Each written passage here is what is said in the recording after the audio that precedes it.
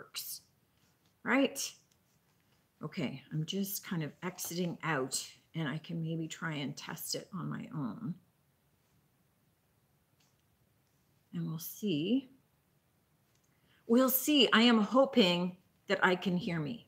And I can maybe try and test. All right, we have volume. Awesome, awesome. All right, so those of you that were on here for 2 o'clock, my apologies. It was crazy. I was using a different stand and it was somehow interfering with the mic and crazy.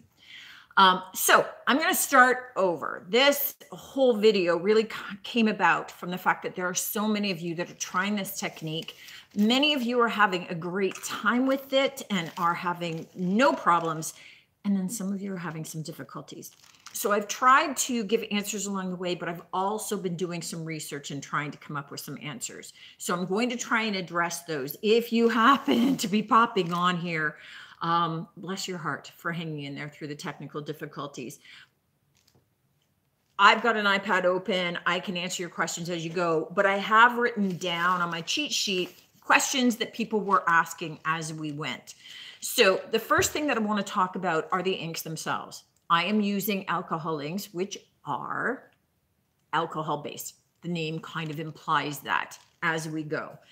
I have used successfully 3 different types of, or 3 different brands of alcohol ink. I've used the Ranger line by Tim Holtz. This is the one that you can find most commonly at craft stores like Michael's and those sorts of things. This is also the line that I carry in my shop, queenbeecreationshome.com, because it comes in little 3 packs of colors. And very often, if you're just trying this out, that's all you want is maybe 2 or 3 colors to be able to play with that. You can also get Pinata, which look very similar. And then I also have T-Rex that I use. And I have tons of ink colors. So this is just my T-Rex line. I've got another similar box with my Ranger, not because of the ornaments and requiring them for that, but because I do paintings with them. So I have a lot of different colors just because of that. So the thing that you have to bear in mind is that these love slick surfaces. So they love the glass. They love plastic too. Oh, Sheila, you hung in, honey. All right, you're back with me. Good, good, good. So the inks are, because they're alcohol based, it does mean that when you add more ink to it, it's going to affect the look of the ink that's already there. So this one, which was a test one from the previous lost videos that are deleted, never to be seen. This has got 1 color in it, which is Wild Plum by Ranger. If I add another color, let me add in maybe a yellow, so one that we're going to be able to see. Shake them up before you use them. You are going to see that even if I love this patterning, right? If I love the look of this in the patterning, adding another color in is going to shift the color already in there, because the alcohol that's in that new ink is going to react with the ink that's already in there. Now I could just let my ink kind of roll down in there and move around. I could just kind of shake it, rotate it until it stops moving, or I can spritz it around using some canned air. Now, the difference with the canned air is that rather than kind of striping and maybe just lines, it's going to spread the ink out. So it's going to color your ball more, and you're going to get pale color. Right now, wherever you see clear glass, that there's no ink, when we add our acrylic, that's going to be white. Where we have like faint color on there, we're going to get that color. Now, it may be very intense, it may be very pale, depending upon how much we've spread that ink out. But that's the beauty of this, is that you get those organic kind of looks to this. Okay, let's add one more color. We'll add a darker purple. We'll go with We'll go with an eggplant, shall we? I don't know what these color combinations look like. I'm just playing. But here's the difference. When you turn these upside down, they already have, they're kind of set up that you'll get one drop coming out. That's all you need, right? In any one spot, because there's a lot of intensity to these. And as you add them, you don't want to have big globs of them. Now you can see on this one that dark purple sat all up at the top. If I wanted it down in the bottom, then I need to do one drop straight down. Don't roll it down the edge of your ball. Just one drop straight in, and then I can blow that around. But you can see how dominant that darker eggplant became, right? So let's just leave that. Now I have them standing in containers like this. And one of the things I'm looking for is whether or not there's so much ink that it starts to pool. If it does, you can turn it upside down, get rid of some of that ink, or you can keep blowing it around. But anytime that you go to spray, like this seems like nothing's moving. But if I spray again, there's ink moving. Too early to add my acrylic, because the acrylic is now a liquid going to a liquid. It's going to start to merge with and move around those inks. So too early to do that. You have to make sure that there's nothing moving.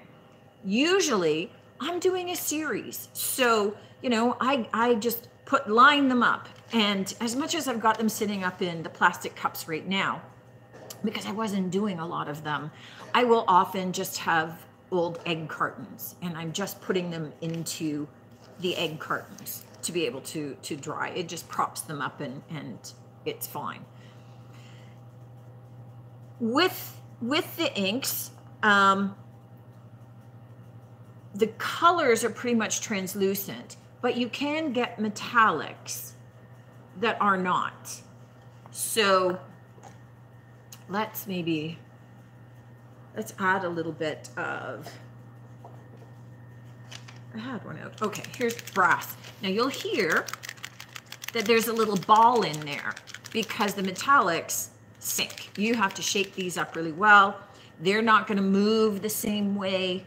It doesn't matter what video I do. I can't get things open. Oh, we might not be using this one. Oh my goodness gracious. Do I have a set of pliers over here?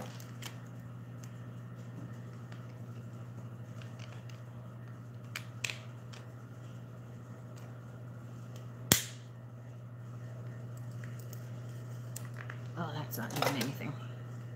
Oh, yes, it did. It loosened it up. So I just want to show you how the metallics look.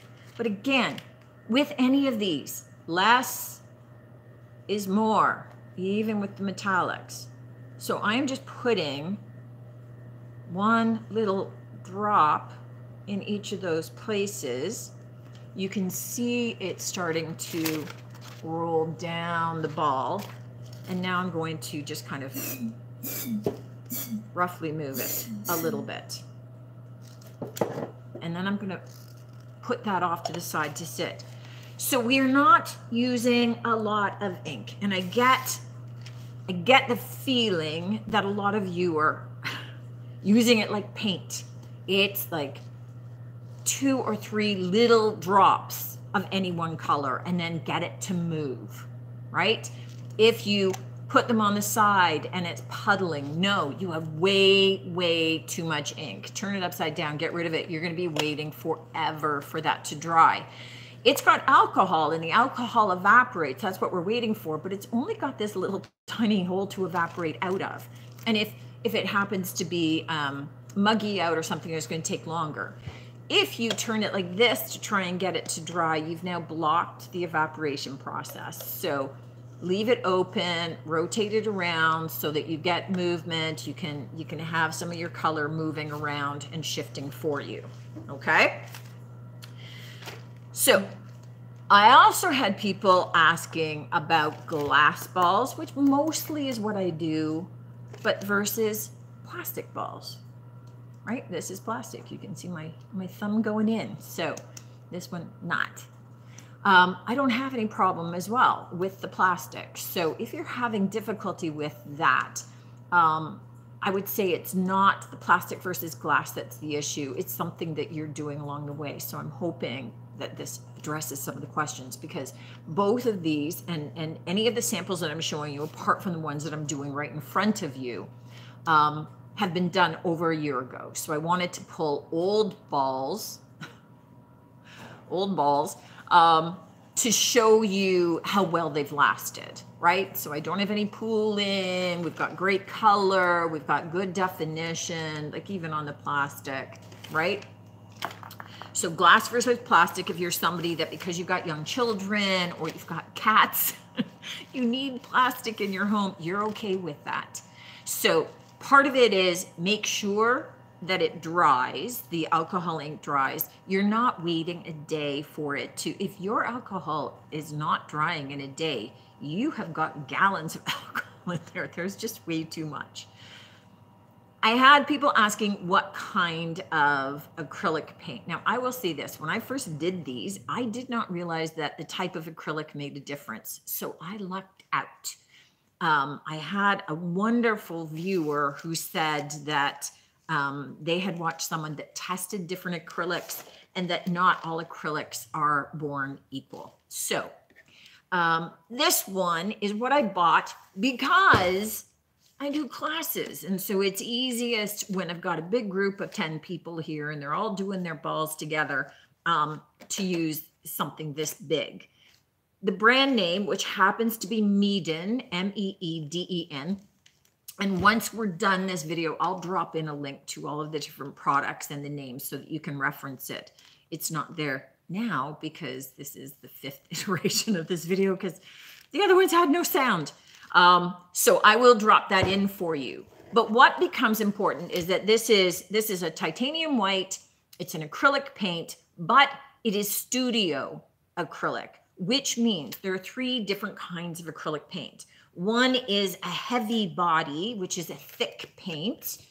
One is a soft body, softer paint. And then one is fluid, which if you saw my paint pouring, that's like a pourable. It's very liquid. So you'll see with this one,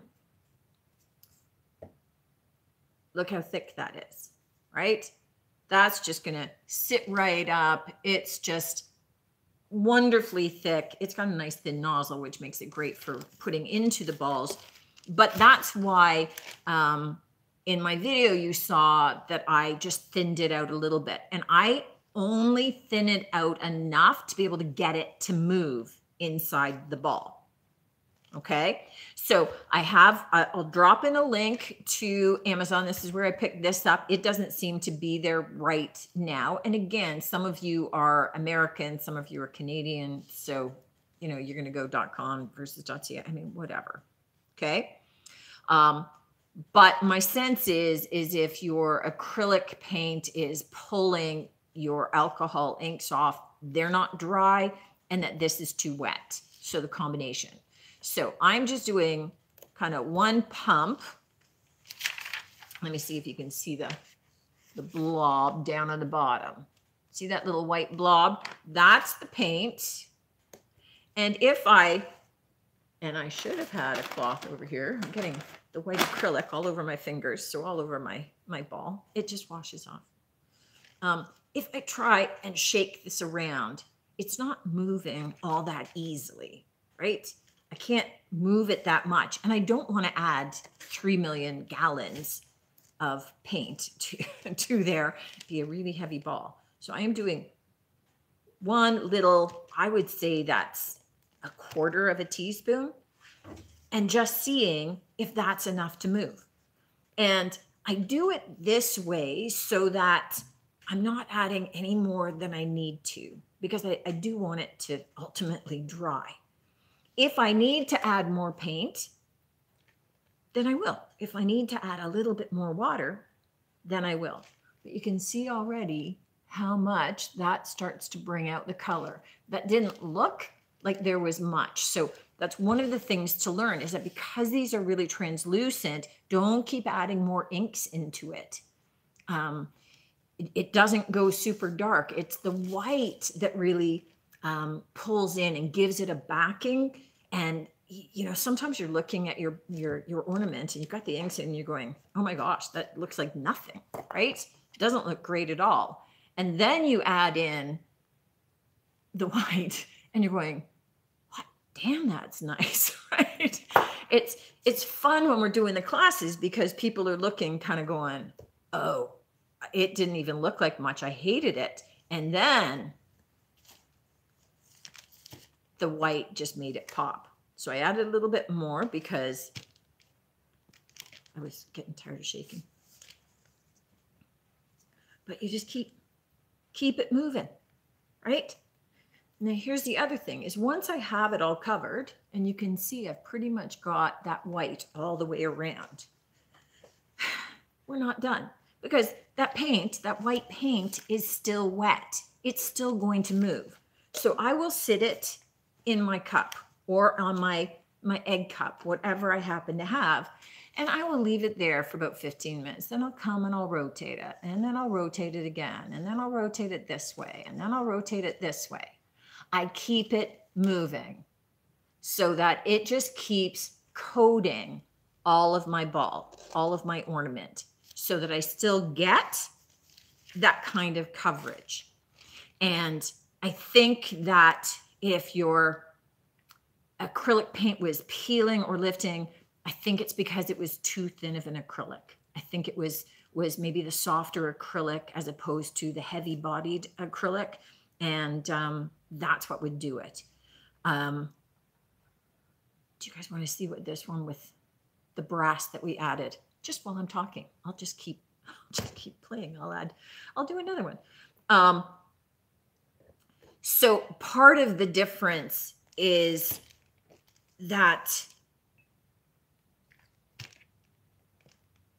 the acrylic makes a difference. If you find that you are having issues with the ink not staying put, you could put the alcohol ink in and then you could spray it. So you could use like a from Varathane, like a diamond coat spray, or like from Krylon. This is my preferred one inside the balls, which is a clear glaze. Now, I don't usually do that at all, but if you're having troubles, go ahead and do it. Who cares? Nobody's judging you.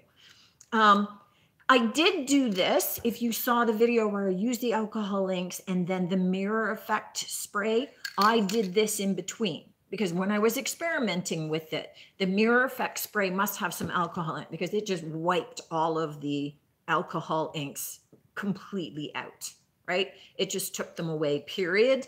And I lost all color. So I had to seal them with a spray.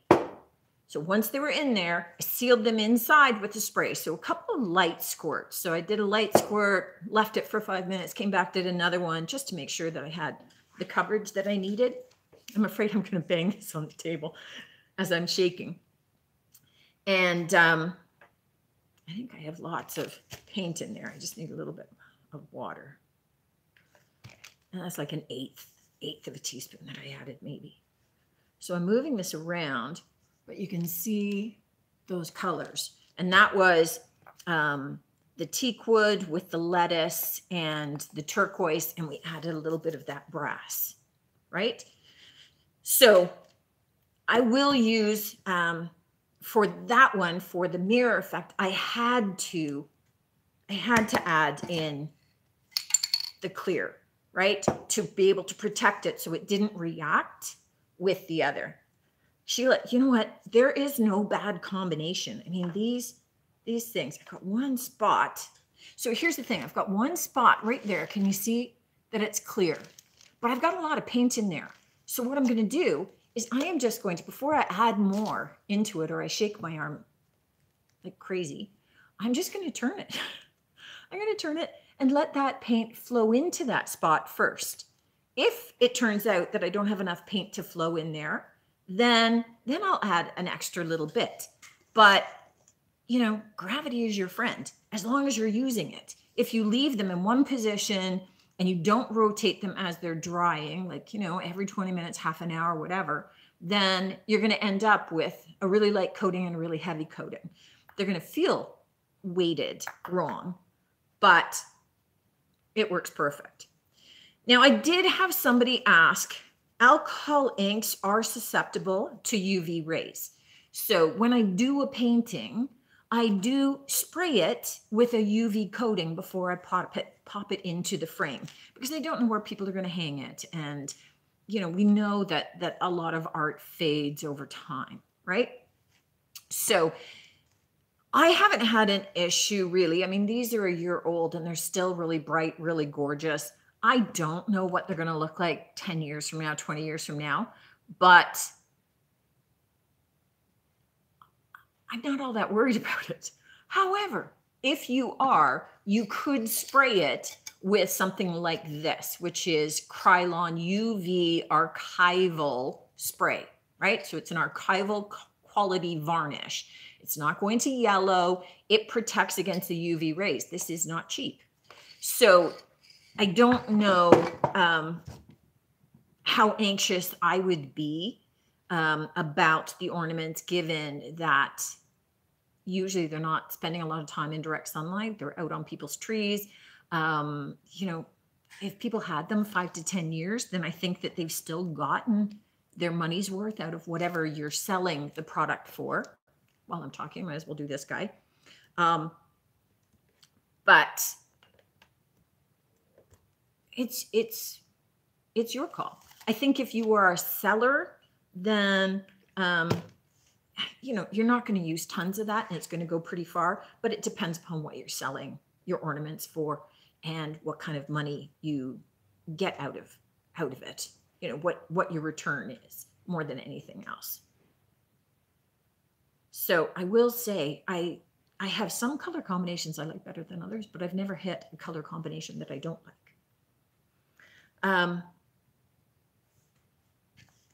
Ornament shapes. That was another question. So I mean, these are easy to find. The lentil ones, the flatter disc ones are easy to find. They work great. The only difference with any of the weird shapes is, and there you probably want to use the canned air to be able to blow your alcohol into different spots, right? So that you don't end up just with all of your ornaments having clear glass in one particular little area or something. So if you're using the canned air, and I usually buy it by the case because I'm doing classes, but I will say I have found canned air in dollar stores, right? Because people use it to blow out and clean their keyboards of their computers, which, you know, considering I have a case of it, you'd think that maybe I would do that, but I don't. I just use it for crafting. So this is that one. So you can see this one has a lot more white space, but you can see by the white that we didn't have bleeding of the alcohol inks, right? They didn't color that.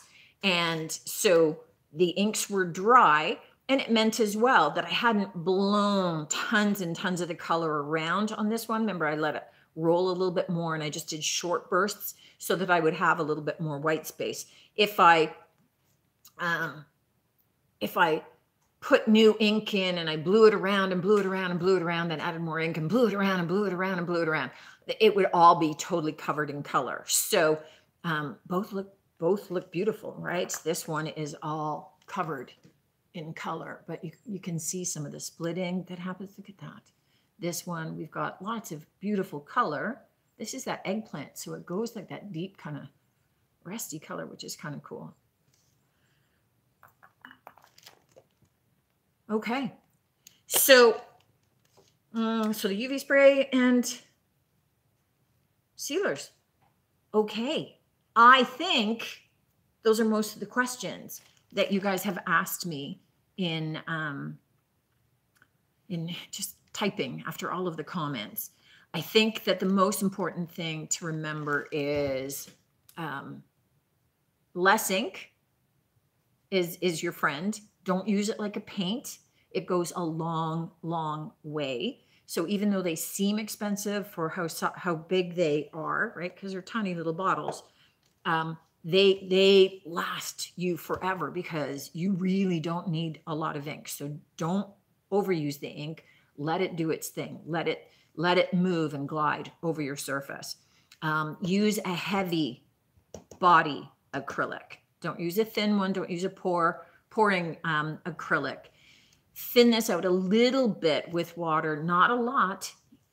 Use your muscles to move it around more than you're using the water to move it around. I'm just adding like 1/8 of a teaspoon at a time just to loosen it up to be able to move it. But if we've got a spot, then that we don't get, but I know I still have lots of paint in there. Use gravity. Let gravity move that paint around for you. So if the shaking gets a little bit too much, but look at the green one. Look at the details on there. This one was with the T-Rex colors, and I used 3 kind of dark colors together. So one was sea glass, autumn yellow, and monsoon, which is kind of like a gray. And it's just a lovely kind of moody sort of ball. You can get an infinite number of looks, but I think less ink, heavy-bodied acrylic, and you're probably good to go. Either on plastic or glass, both work. Good luck, you guys. I will always be answering your questions when I see them come up, but I hope that this really helped people be able to understand a little bit more the organic nature of the inks. They're going to keep moving each other around. As soon as you add a new color in, that alcohol is going to reactivate what's already there. So don't look to be able to get set established patterns. You'll never get the same look twice. That's the beauty of it. Go with it. Thanks for tuning in. Good luck. Hope you all jump in, give it a try. Even if it hasn't been working for you, perfect this. You're going to love it. I promise. Take care. I look forward to seeing you on the next one.